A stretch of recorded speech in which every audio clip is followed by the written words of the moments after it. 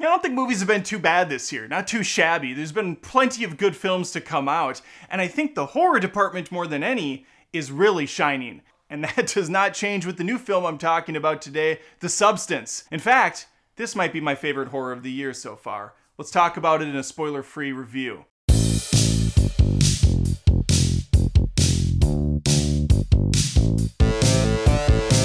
Demi Moore. Demi Moore? Demi Moore? I've never really learned how to say that correctly. I'm a movie critic, subscribe. She has it all in this film, and probably in real life as well. Elizabeth Sparkle is her character. She's got the looks, she has the money, she has the fame, she has the aging, graceful departure from her job because she is phased out now. She's too old. She's dust, she's cobwebs, she's ghost. Get her out. Her boss, Dennis Quaid, plays Harvey. He's a douchebag, and he kind of reminded me of David Pumpkins from that SNL skit. Dennis Quaid's hilarious in this film in the most obnoxious, prickish manner possible. He thinks that they need to go younger. That's what audiences want. That's what the people at home want to see. And unfortunately, Elizabeth Sparkle doesn't have a way to de-age herself. Or does she? The premise is simple, in a weird, complex way. Elizabeth Sparkle has nothing if she doesn't have name recognition and her face in front of the cameras for millions of adoring fans to worship. So she's looking for an out. She's looking for a fix to get her back into her prime again so she can continue doing what she loves doing most. As luck would have it, that falls right into her lap in the form of a mysterious drug called The Substance.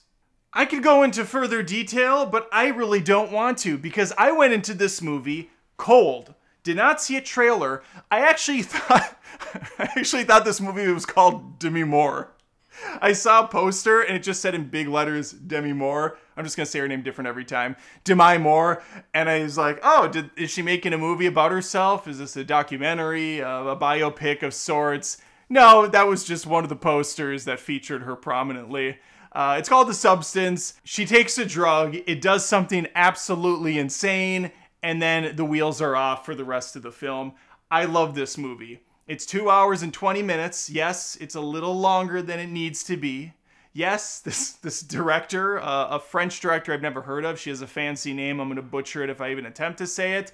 Definitely keep my eye on her in the future because she freaking nailed this movie.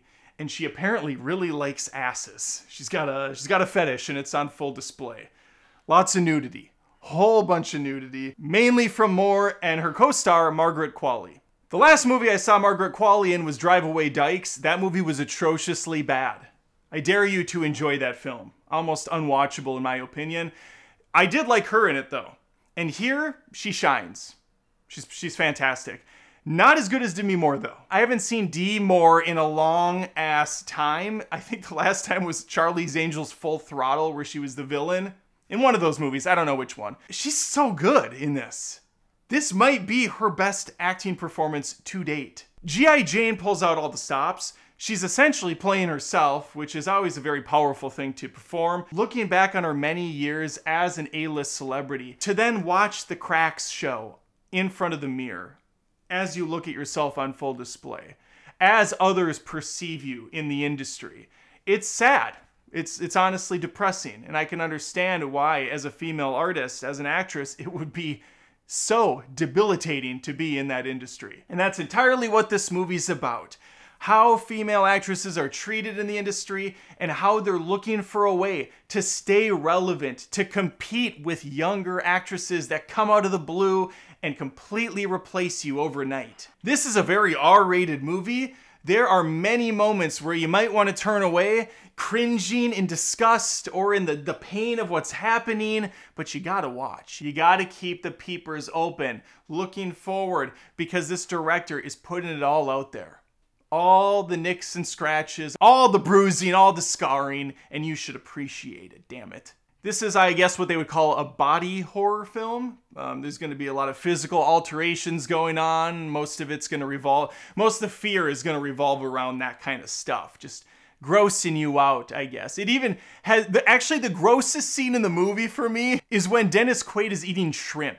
The camera's just up in his business, like he's chewing that stuff. It's gross. It's oozing out of his mouth. He's got a mess on the table. And I found it very disturbing. More so than, let's say, a body ripping out of another body sort of a thing. So yes, a lot of nudity, good amount of swearing, some very, very brutal, gory stuff going on in the last 20 or so minutes. This movie is completely off the deep end. No strings on me sort of a thing. That might be what polarizes some of the audience, and they'll go, I'm no longer on board with this. I was here and now I just don't think I can do it anymore. I freaking loved it from beginning to end. Really a journey, really an experience, one that continuously challenges you to keep watching and see where this crazy train heads to next. The music is bombastic. I actually thought I was concerned that the theater was gonna blow the speakers in that final act. The music just keeps ratcheting up. I'm like, oh my God, is it gonna stop? Is it gonna stop? Really getting you in the headspace of these characters. Now, some of the things Elizabeth Sparkle is able to do called into question. Very suspect. There's definitely some of that turn your brain off nonsense happening where characters are doing things that seem out of character, if that makes sense. I don't want to spoil things, but yeah, let's just say you got to go along with the ride, otherwise you'll probably get off early and just check out completely. There was a couple behind me, probably not the best date movie, by the way. The woman afterwards turned to her boyfriend or husband and said, "What the hell did you just take me to?" He seemed to enjoy it. This is the third or fourth movie, not to sound like a broken record, that feels like they really took inspiration from Stanley Kubrick. Not only do we have that iconic hallway shot going on, there's the bathroom scenes, there's the music. One song lifted straight out of Space Odyssey. It's very much mirroring what he did before, which is cool to see. I appreciate it because I love Kubrick films. This just did a good job all around. Very well executed. Definitely check this one out. Let me know your thoughts though in the comments below. Have you seen it already? Were you planning on it? Have you never heard of it, but I maybe put this on your radar? Let me know. Please like the video and subscribe if you haven't. I post movie reviews about pretty much every film I can think of coming out, whether it's an animated film, whether it's something that's extreme that most critics won't touch, I'm there. I'm reviewing streaming garbage and letting you know my honest thoughts, and I'd love to hear from you. Also, if you really like what I'm doing, think about becoming a patron at patreon.com/AdamDoesMovies. There's different tier levels with different perks. I have a second channel, Adam Does Rants, where I'm bitching up a storm about first world problems, hoping to make you laugh at my misery. And lastly, you can find this show on most platforms, including Spotify and Apple Podcasts. So, a lot of ways to find me, a lot of ways to support. I would appreciate it. Hopefully I see you next time.